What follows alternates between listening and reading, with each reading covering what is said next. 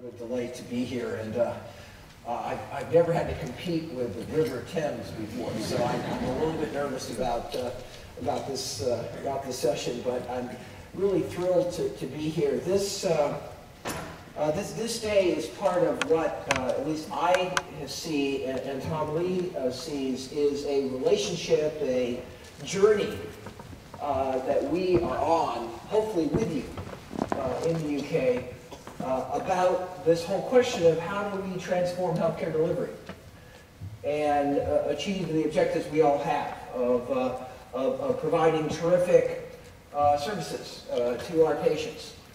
And this is a journey that every country is on.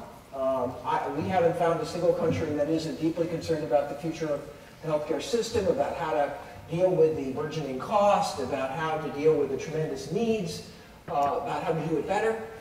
So every country is on this journey, but here in the UK, you're at a moment where I think the urgency of thinking a little bit differently about how things are done is great.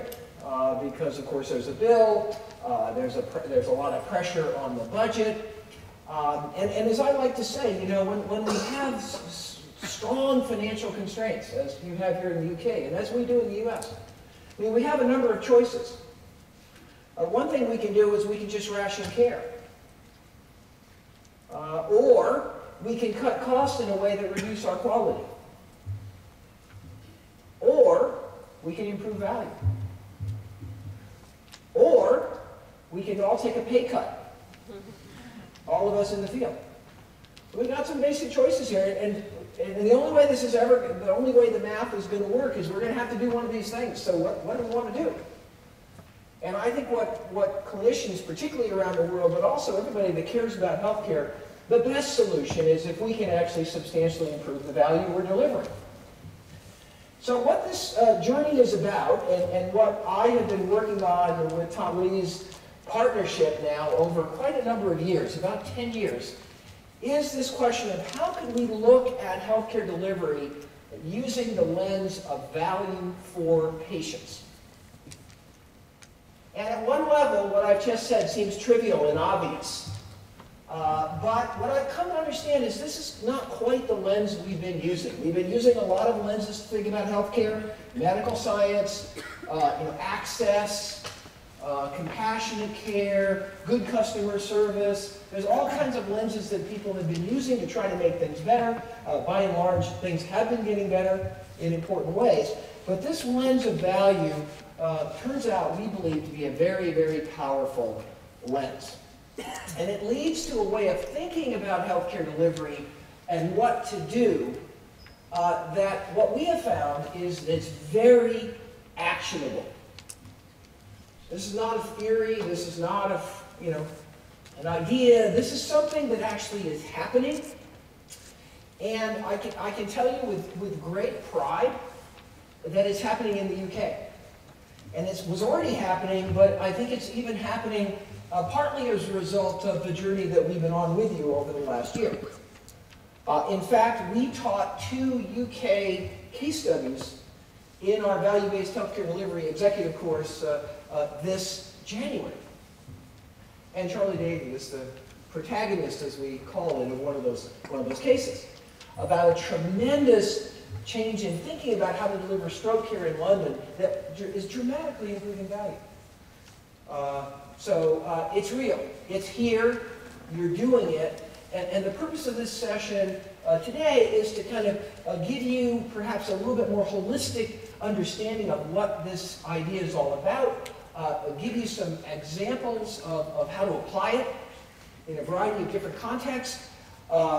This morning we're going to stay more at a more general level, but as we go into the afternoon, we've been working and thinking about how we take the value agenda and think about it in the context of mental health care, and how mental health care and physical health care can be seen together in a way that will actually improve the value of both. So what I'd like to do in this opening session is to kind of give you that overall framework for the value, for thinking about value, and hopefully this will kind of really start the day. And then Tom will talk a little bit about how it is that you actually put this into practice in real live delivery organizations. We're starting to see more of this going on around the world, and Charlie, of course, will talk about the marvelous work here in the UK, which is not the only terrific work that we are aware of, but it's a great example, and we're so pleased that he is here with us. We're proud of him and everything that has happened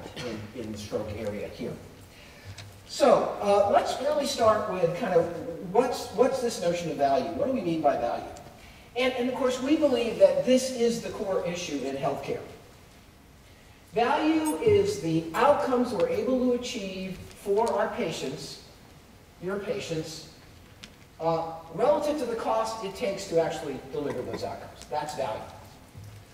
Value is the results we achieve in terms of patient health, relative to how much it costs us to actually deliver those results. And the premise here is that that equation, outcomes over cost, is the fundamental purpose of healthcare, is to deliver excellent outcomes as efficiently as possible. Access to care matters, but we can't stop there. We've got to deliver value. Volume of service, being able to provide a lot of services on a timely basis matters, but we can't stop there. We've got to deliver a lot of value. Providing a good patient experience is important, but ultimately we can't stop there. We've got to make sure that the results are good, that we deliver a lot of value, and we can do that as efficiently as possible. So value for us is true north in thinking about healthcare delivery. If every choice we make about what to do, about policies to set, is based on improving value for patients, we will get it right. That's kind of the fundamental premise of this work. And of course, the healthcare system around the world that we've studied, and we work not only in the U.S. by the way, let me start by saying I'm not marketing the U.S. system. I think the U.S. system is a mess. But there's good things going on in the U.S., so don't, just because I'm American, don't think we're talking about the U.S. here as a model. I've actually worked in Germany, I've worked in Sweden, I've worked in Denmark, I've worked in Japan, I've worked in Brazil, I've worked in many healthcare systems.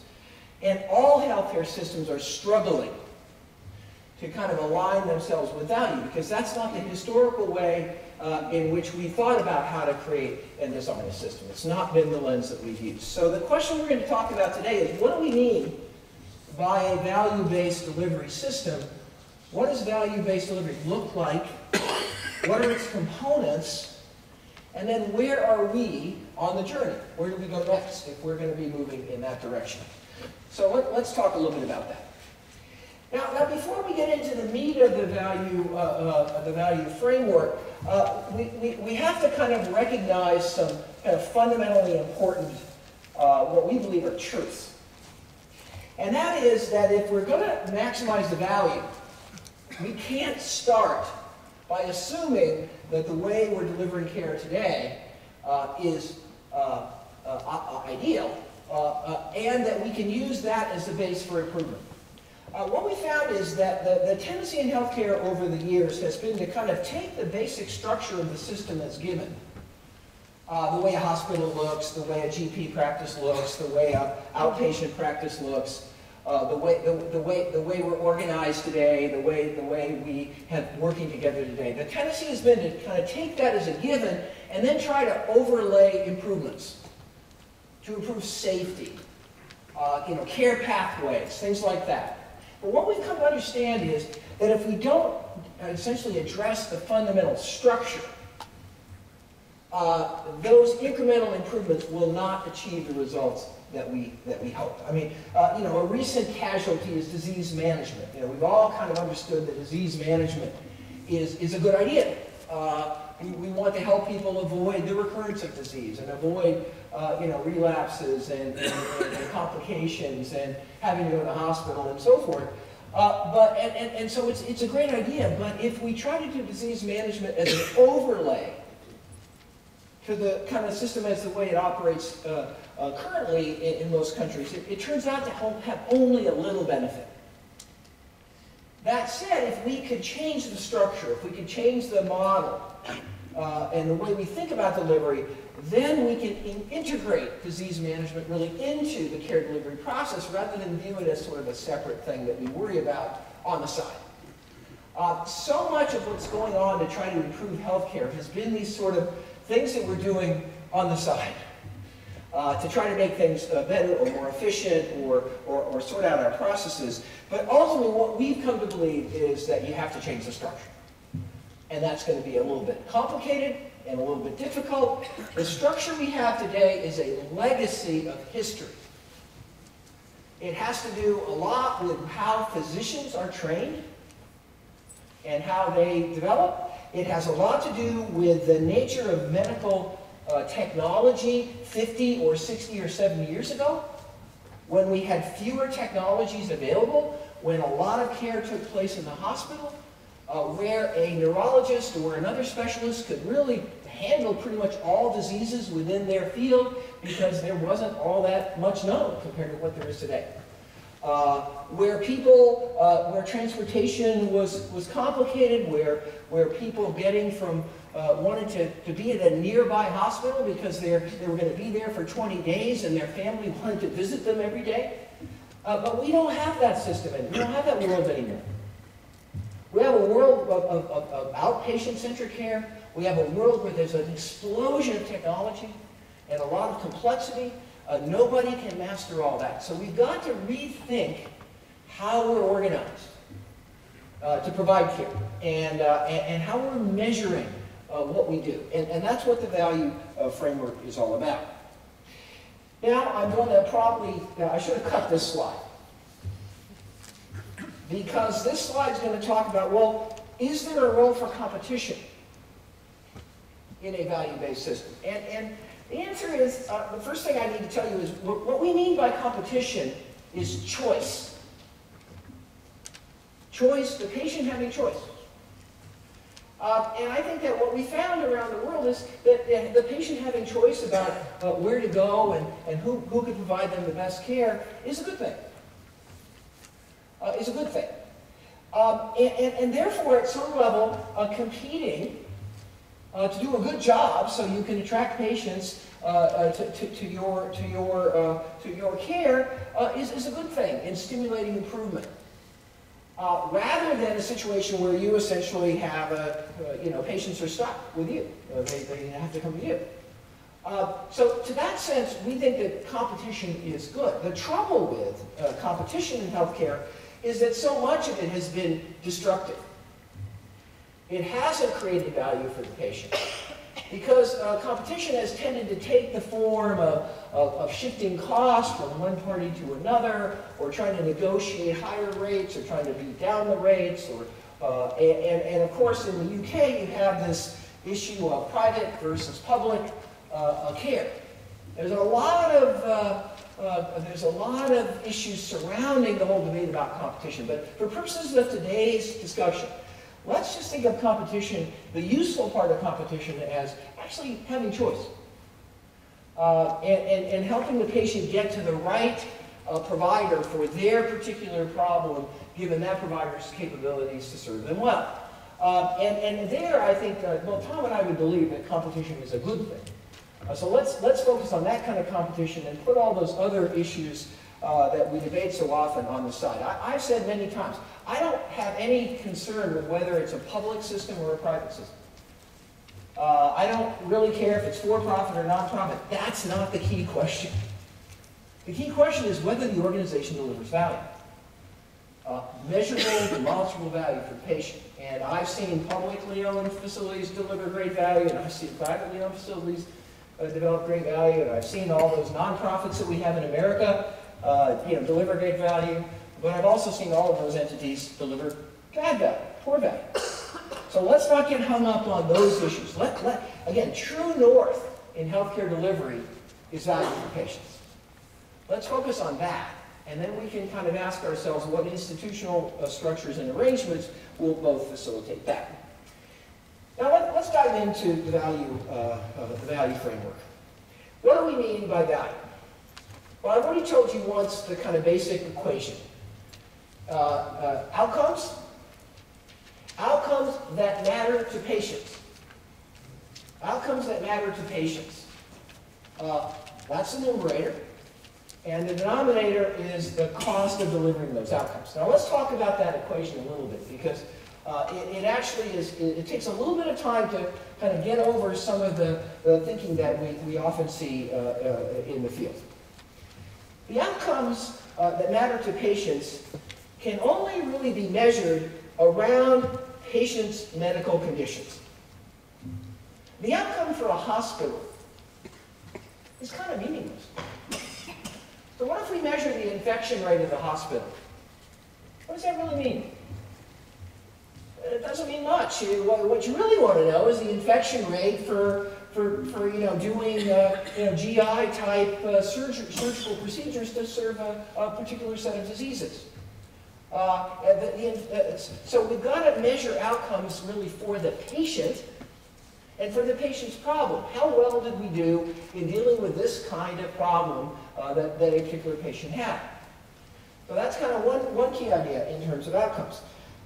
So many outcomes in healthcare today are really measured at the wrong level. They're not really measured for patients and their problems. They're really measured for departments or entities. And therefore, we're not getting the information we need to decide whether we're really delivering value. We know that outcomes are multidimensional. For every conceivable medical problem I've ever looked at, there are more than one outcome that matters to patients. We often try to measure survival or mortality. That's good. That's an important thing to measure. But it's not the only thing.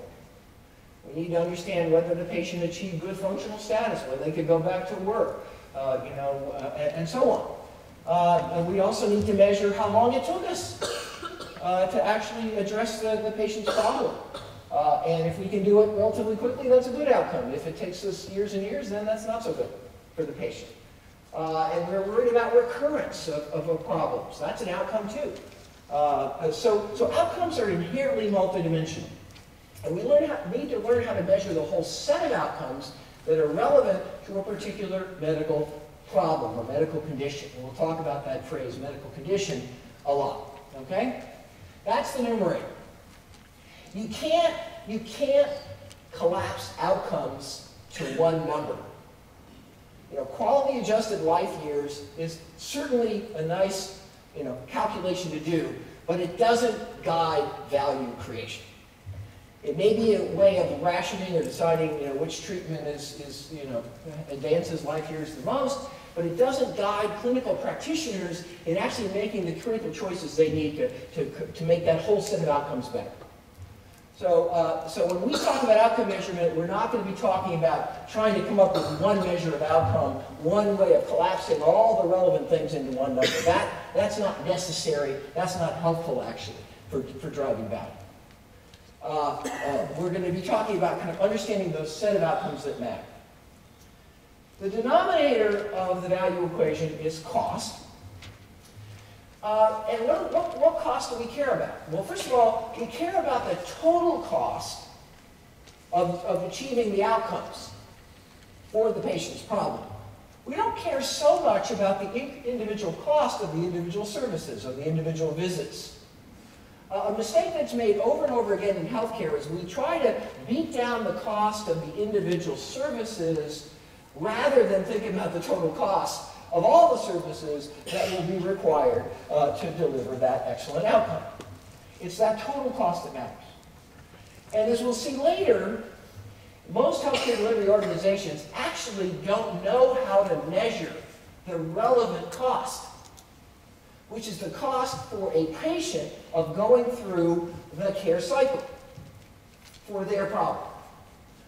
We can measure the cost of the hospital, we can measure the cost of the pathology lab, we can measure the cost of the ORs, but we can't measure the cost of Mrs. Jones' breast cancer and dealing with that breast cancer over that whole cycle of care for that breast cancer. We don't know how to measure that usually. To the extent that we measure it, we usually do it wrong. So everybody in healthcare delivery really needs to become a cost accountant. That sounds fun, doesn't it? And we'll talk a little bit about cost accounting, because you have to have an intuitive sense for how to think about what is really the cost of care. And we've got to learn how then to compare the cost of caring for Mrs. Jones with the outcomes we achieve. And it's with those two pieces of information, we will change everything about the discussion we've been having in healthcare. we'll finally be able to work collaboratively on the same page to try to make things better. Because we're going to want to reduce the costs that don't connect to the outcomes, that don't erode the outcomes. And we're going to want to expend the costs and actually make the outcomes better. That leads to kind of the second really critical principle in the value framework, and that is, if we're going to try to drive value, we have, of course, the numerator and the denominator. So much of the attention in healthcare has been on the denominator. How do we contain costs? How much time do all of you spend, fiddling with that issue, and we're doing it all over the world.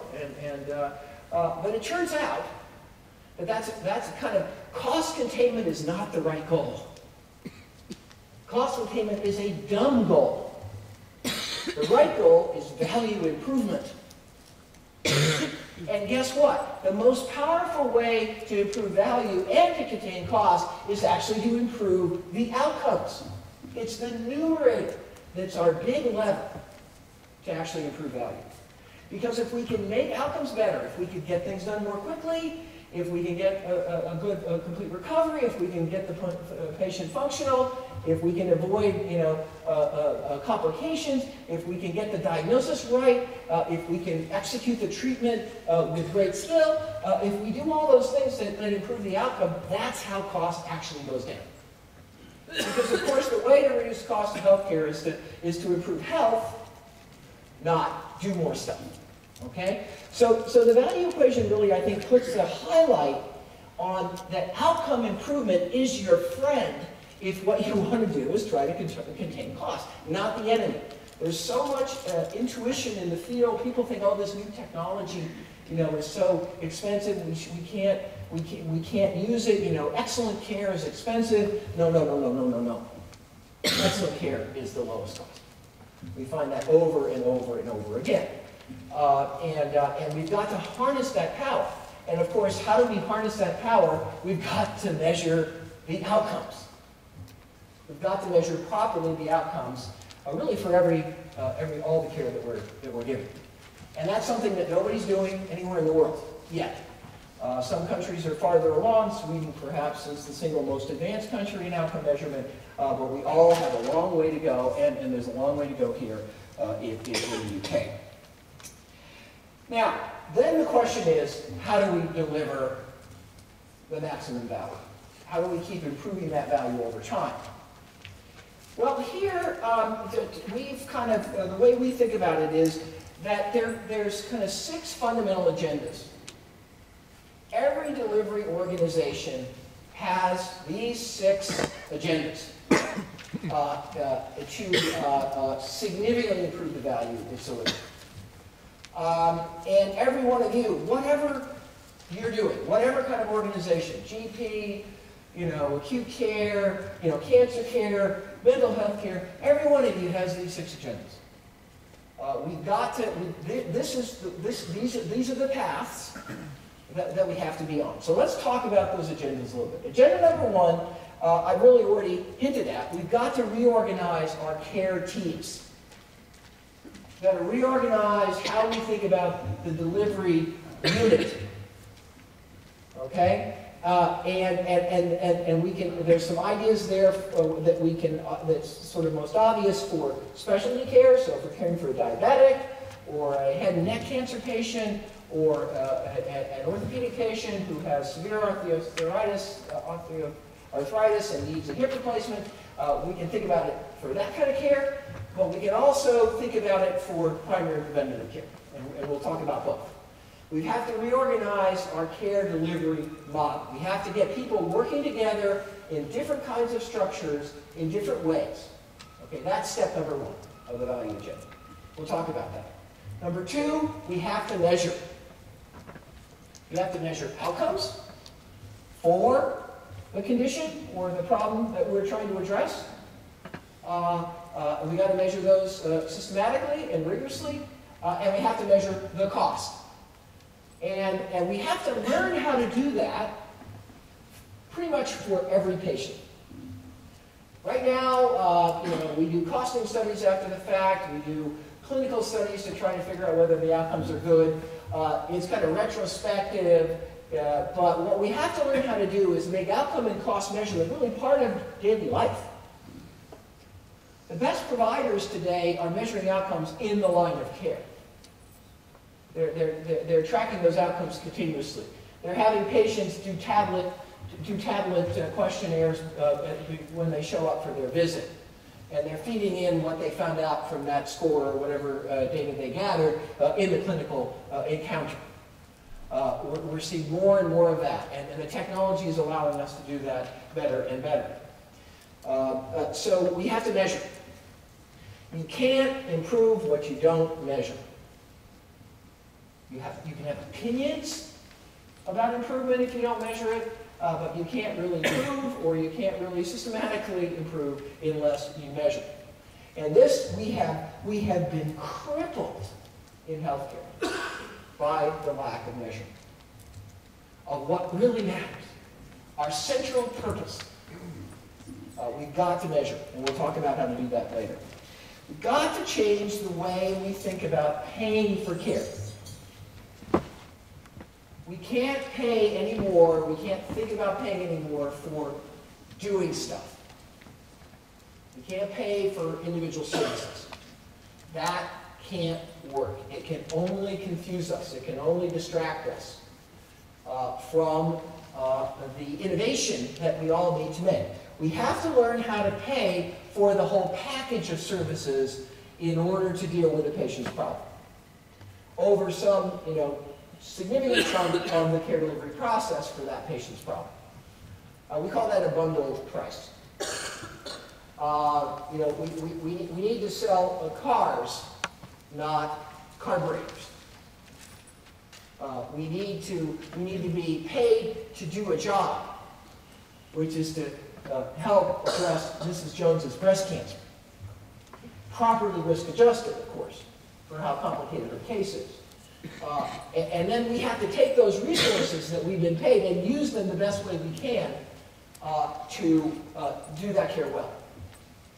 Rather than have to have 6 visits to get paid, or rather than to have to do this image to get paid, or rather than to have to provide any particular service. We don't want to lock ourselves into having to do anything. We want to figure out how to do it better. We want to be motivated to eliminate services that really we don't need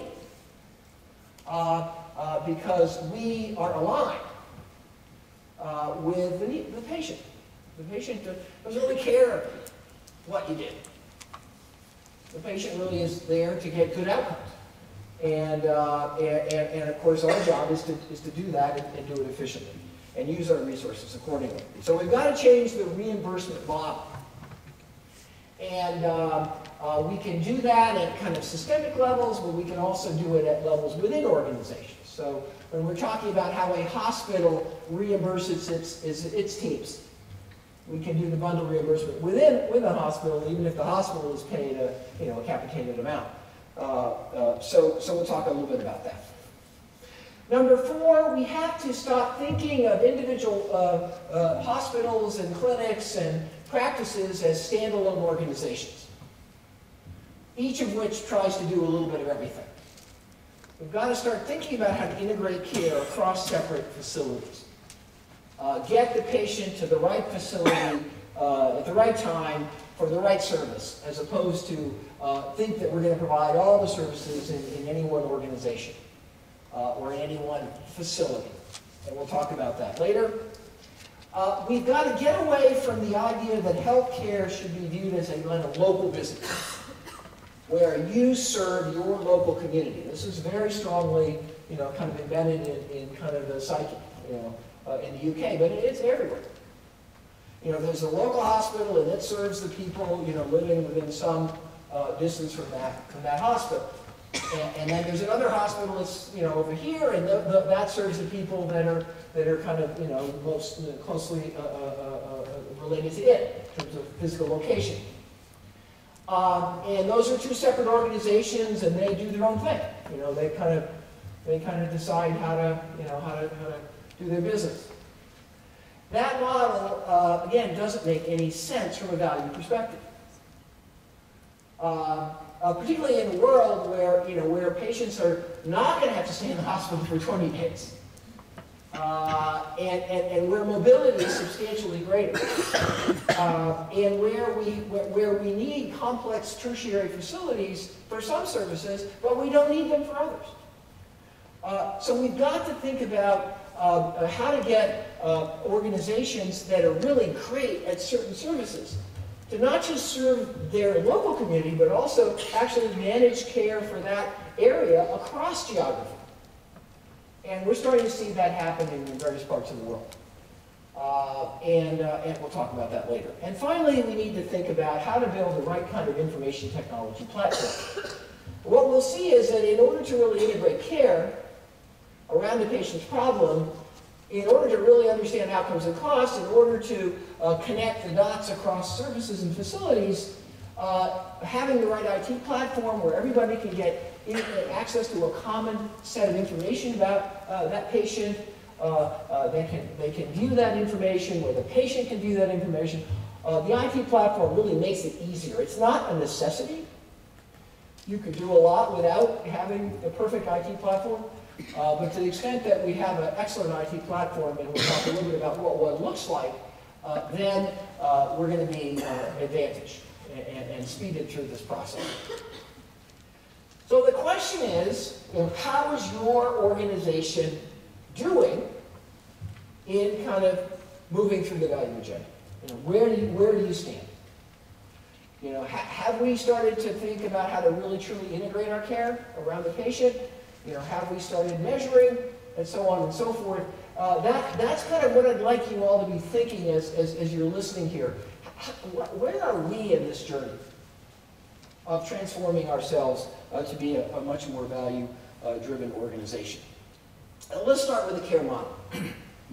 In terms of the organization of care, the idea is really very simple, but it's a little bit complicated when we start thinking about how to do it. The current organizational model for care in most of healthcare, everywhere in the world, organizes care around specialties and services. So this chart here, this little bubble chart, is the typical care model. This example is actually for care for migraines and kind of severe headaches. And it's an example from Germany. But Germany is not different here. Most migraine are cared for the same way.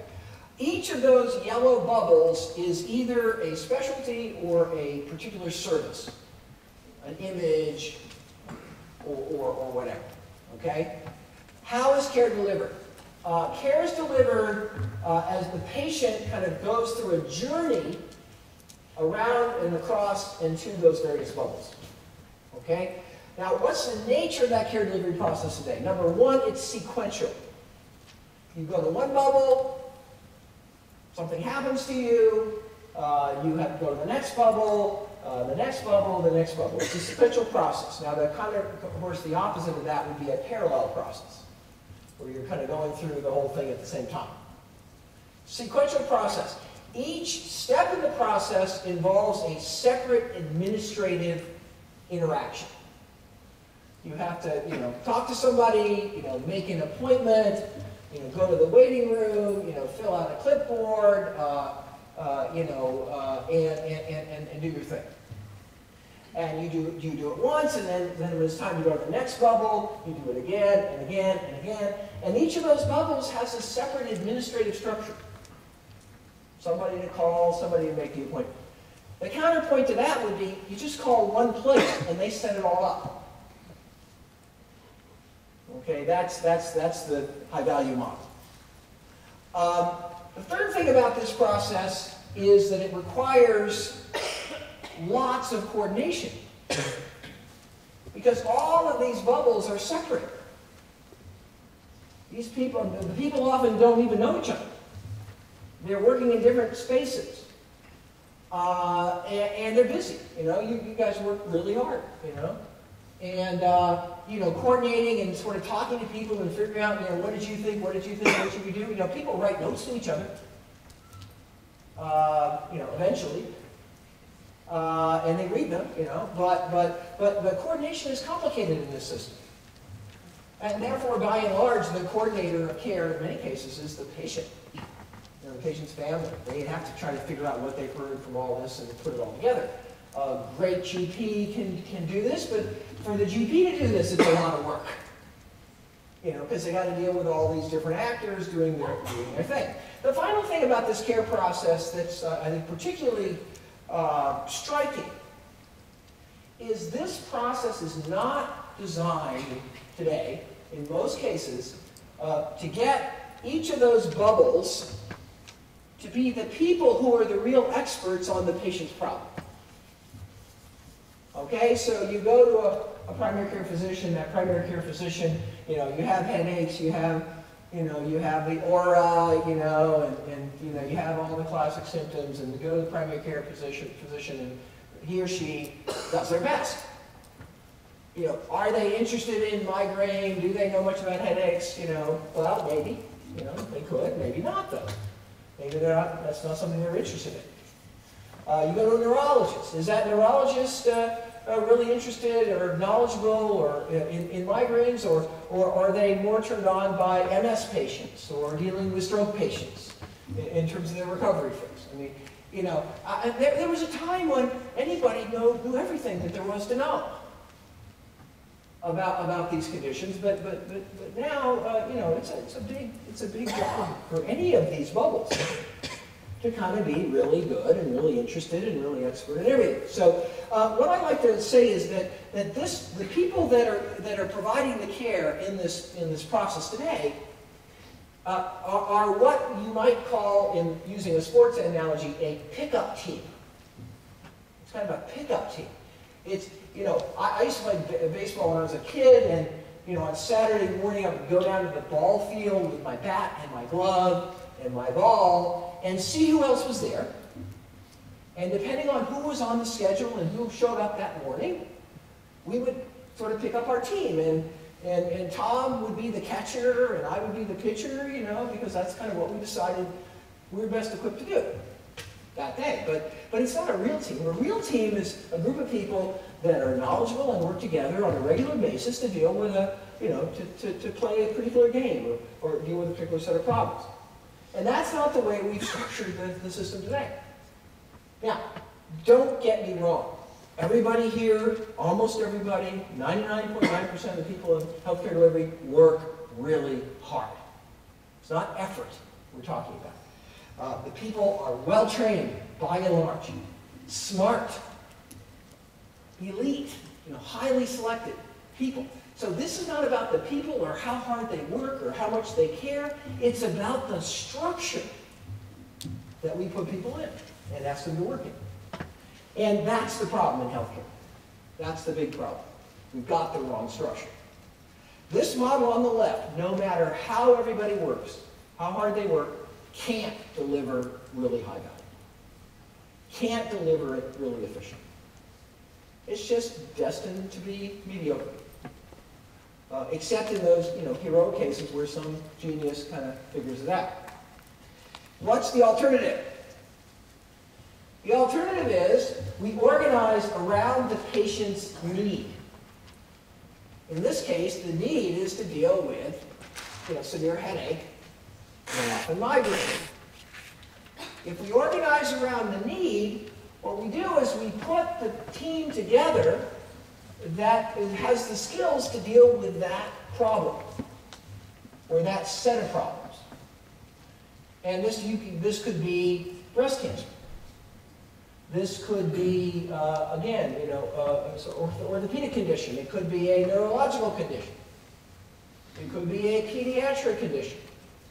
We organize around the condition of the patient, recognizing that condition might have some complications. It might have some comorbidities. It might have some things that tend to occur together. So we organize around those too, and we include those into our definition of who the team is. And we put that team together, and we let them work together in order to deliver care. And that's what the German system did with this West German Headache Center model. Very simple. Very simple. But you know what happened? Outcomes were really quite lousy in the traditional system in Germany. A lot of migraine patients didn't have their disease controlled, but went back to the doctor over and over again, showed up at the emergency room, missed days and days of work. They changed from the system on the left to the approach on the right. Outcomes immediately improved, hugely improved, epically improved. Because the people that were delivering the care, once you got past the PCP, if the PCP wasn't able to kind of handle it or couldn't quite figure out the best therapy, then essentially the patient was passed to the center, and the center put them through a parallel process with a team and educated them about the set of things that they needed to do. And guess what? A lot of those patients started doing a lot better, very quickly. Now, what also happened, and you'll be amused to hear this, I think, you won't be surprised, the cost went up. Why? Because when you go through this sequential process, what you're doing is you're stretching out the cost. The cost of the first visit, you pay. Then time goes by, the patient goes home, they hope they're better. They're still having headaches, but they are kind of embarrassed to go back again so soon. So eventually they'll come back. Okay, then you have to pay the cost of that next thing. And then, et cetera, et cetera. What happened was this model, the West German Headache Center model, pulled those costs, some of those costs up front. Because you kind of went through all these services right up front. So the costs went up. So think in your mind how long costs were higher. And the answer, it turns out, in this case, be 8 months. It only took 8 months for the lines to cross. It only took 8 months for the savings in terms of repeat visits and emergency rooms and so forth, for those costs, those savings to actually overwhelm the little bit higher costs that we pulled up front in order to provide the team care all at once. And again, the patient loves this model. All they do is call somebody and say, you know, I've been referred by XYZ, I have severe headaches. And then the person they're talking on the phone, they know their problem. They know who they need to see. They set it up for one day. It's easy. It's a dream. Now, this is an example of how a simple organizational change has tremendous improvement in value. It's not a breakthrough in medical science. And this is our opportunity in healthcare. Sure, we can improve medical science. Sure, we can improve technology. But our big opportunity is structure, measurement, and organizing how we do our delivery better. And this, I think, is a wonderful example of that. Again, a medical condition, organizing around the patient means organizing around the patient's problem. Medical condition is a set of medical problems that are related, that are best addressed in an integrated way with a multidisciplinary team in a parallel process. That includes multiple specialties. It includes comorbidities that are common or relatively frequent. Those are part of the medical condition, and the team has to be equipped to deal with those things as part of the team, as opposed to a separate event. In primary and preventative care, we have a little bit of a different issue. But it's the same fundamental concept. Today, you know, most primary care, we believe, is mission impossible. We've got a primary care practice, one structure, that's trying to take care of patients with a huge range of needs, even for primary care. We've got one patient comes in that's basically a healthy adult, you know, needing their checkup, or they have a cold. And then the next patient comes in and has cancer. And the next patient that comes in has kind of severe diabetes. And the next patient has asthma. And we have one structure that's going to serve all those patients. Mission impossible. Can't deliver high value. Everybody works hard. Not a matter of effort, it's not a matter of training, it's not a matter of skill, it's a matter that we're not organized the right way. And Tom and I believe that the thing about primary care is that there are segments of patients. Any primary care process has segments of patients with similar needs for primary and preventative care. You know, healthy adult. A patient with multiple, significant chronic conditions. Different kind of care model is appropriate for those. So a primary care practice shouldn't be monolithic. It shouldn't be one size fits all. It should be thinking about what are the clumps of patients we have, and then let's organize teams and kind of manage those patients. And we can talk about that as we go, and Tom will probably want to talk about that as well. Okay? As we think about organizing care, we have to understand that for any medical condition, there is a cycle of care that stretches over time, sometimes forever. And we've got to start thinking about that cycle as a whole rather than thinking about the individual slices of the cycle. And we've got to think about, who should do what and where should it happen over this cycle. And again, this is thinking that has not really, the power of looking at the whole cycle has not really been used in much of healthcare because nobody's responsible for it.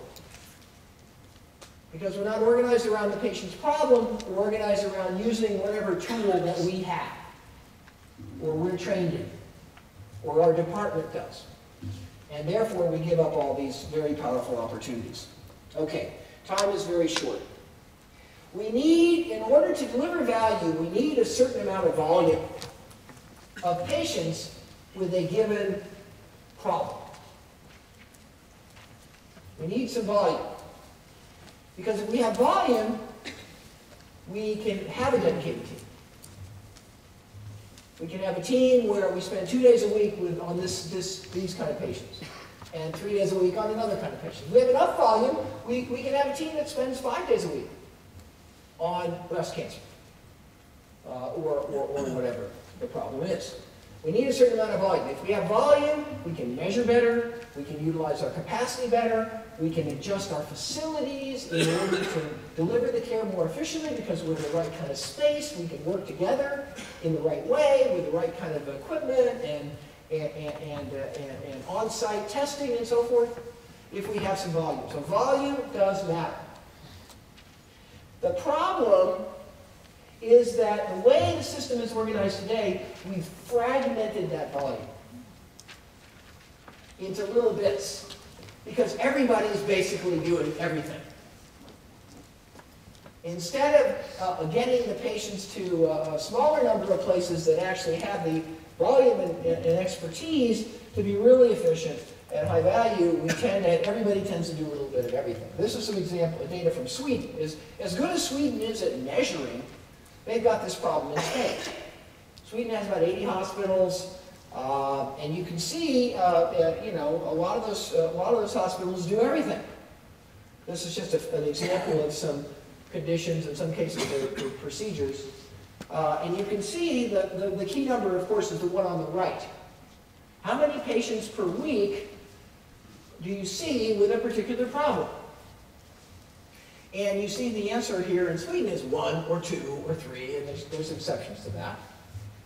But if you're only doing one total knee replacement a week, or if you're only dealing with one multiple sclerosis patient a week, can you ever deliver value? No. You really can't. I mean, you can do okay, but you can't possibly have enough expertise and have enough of a team and have enough efficiency in order to deliver value. So we have to conquer this problem of fragmentation.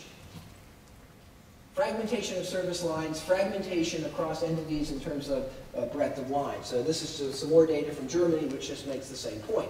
And we all kind of understand that the medical literature is very clear on this point. That you need a certain amount of volume in order to really deliver excellence, and so let's take advantage of that. this is some data on, mortality in low birth weight infants.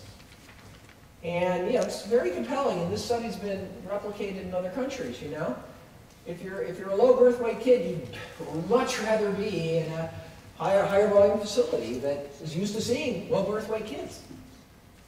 In fact, this German study showed that the mortality rate in the very low, in the very premature, was double. How many mothers would want to have their baby in a place where they have double the mortality rate? There's a 30% chance they'll lose that baby. But yet every day mothers make that decision because they go to the hospital close to home, and the hospital close to home thinks they're being heroic by providing those services and serving their community. All right. Okay? We have to get over that. We have to, the compass, true north, is value.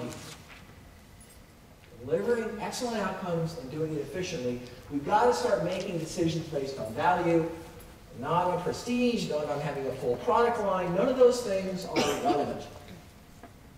They're distractions. They confused us. We have to focus on value. Now let's talk a little bit about measurement, and I'm significantly behind, so I'm going to go very quickly now, but I think I've given you kind of some of the essence of this idea, and Tom will amplify. In terms of measurement, what we really want to measure is, as I said many times already, outcomes, results. Of course, we should measure our processes. We should measure how we go about care. Because if we don't measure our processes, we won't have the capacity to improve those processes because we won't know what we really do and how consistently we do what we do. But what we've learned is that measuring processes is not the same as measuring results.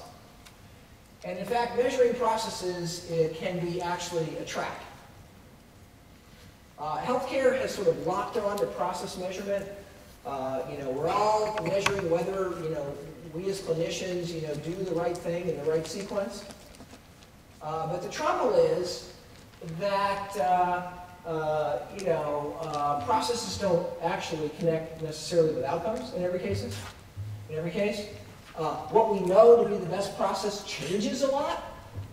There's a wonderful study that shows that the half-life of a process guideline is 5 years or less. And then somebody has a better idea about how to deal with this and what sequence to do things. Process guidelines never cover the whole care cycle, never cover all the choices we have to make. It's a real mistake then to try to control quality by process compliance. What we have to do is we have to start measuring outcomes and see how the patient does. And then we can start asking ourselves, well, okay, did this process help? Did that process help? Without that connection, and without doing that religiously and relentlessly, for patient after patient, we'll lose real power in terms of improving value. In terms of measuring outcomes, we have a concept we call the outcomes hierarchy, which is sort of a framework for thinking about what are the outcomes that matter to the patient. And of course, at the top, there's what we call Tier 1, which is the health status we achieve, or the health status we retain in the case of a degenerative condition, and that's pretty clear. Mortality, but also functional status, clinical status, we want to measure. We also want to measure, how ugly and time-consuming was the process of recovery. How many complications were there? How much, side effects and discomfort and time did the recovery take? We need to measure that. That's an outcome that matters to the patient. Because if they're away from work for 30 days because they're going through some care process, that's a lot worse care in terms of results than if it took 10 days. And then this Tier 3 is what we call sustainability. For any given medical condition, we have to think about the specific outcomes that matter. And by the way, they're specific to every medical condition. There may be certain individual measures that we can apply to multiple medical conditions, but in general, we're going to have a tailored set of outcomes for breast cancer, and they're going to be different than the outcomes for head and neck cancer, and they're going to be different than, obviously, the outcomes for a diabetic. And so our teams, one of the key jobs of any clinical team is to figure out what are those outcomes. And then how can we start measuring them? And we can start out by writing them down on a piece of paper. We don't need a fancy IT system. We can just start tracking the best we can, and then over time, hopefully, we can do that more and more scientifically. I don't want to go by the fact that we have to adjust for risk. Well, we know how to do that. We know how to think about that. The fundamental purpose of outcome measurement is not to have scorecards in the newspaper. The fundamental purpose of outcome measurements is to help clinical teams do a better job. And we can wait to publish to the public until we're confident in the metrics, but we got to do the metrics even if they're not perfect. We have to do it. This data is data from the one of the few areas in America where we religiously measure every outcome for every patient with a medical condition. In this case, it's kidney transplantation. It's really chronic kidney failure for which a transplant is available or potentially possible. Now, as part of our national warning system, every single center that does a kidney transplant or a heart transplant or any other kind of transplant has to measure outcomes. To get the organ, you have to measure the outcomes. That's a pretty strong pressure to measure. This is the data, the first data set that was available from this process. They publish 3-year kind of clumps of data. There were 219 programs in America during this period. They use a regression-based risk adjustment to control for the patient mix so that they can sort of adjust these outcomes or at least show the statistical differences where they exist. The red centers were better than expected given their distribution of patient ages and comorbidities and so forth. The yellow centers were worse than expected. You see that most centers were not statistically different because there's not enough data, not enough N in the statistical model to actually prove, statistically that they're different. They're just what they are. You can see what they are. Does the fact that we can't statistically prove that you're different, does that mean that we shouldn't measure? This is what a lot of people would seem to believe. If it's not a double-blind clinical study with statistical power, don't do it. Wrong. Every organization that's any good measures everything that's relevant and learns as much as they can for it, recognizing that they don't have, in some cases, statistical proof. So they've got to take that information with that understanding. But by measuring, we get powerful insight. What I'm going to show you now is I'm going to show you the most recent data set available for this same condition. And here's what you get for measuring.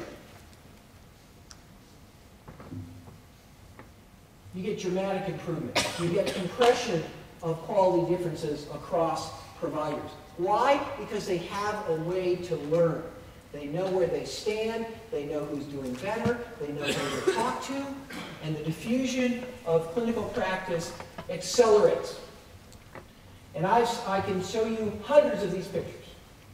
Every time I've seen systematic measurement of outcomes, even if it's imperfect, even if we don't have huge statistical weight, things get better.